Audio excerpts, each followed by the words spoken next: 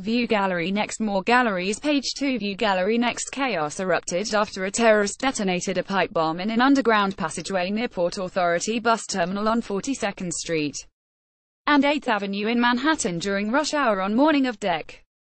11, 2017, Port Authority police arrested terror suspect Aqaidullah, a 27-year-old Bangladeshi native, who set off part of his low-tech explosive. He tried to set off the rest of his bomb, but only part of it went off. 2 PD officers grabbed him and successfully removed the explosives without further incident. More galleries.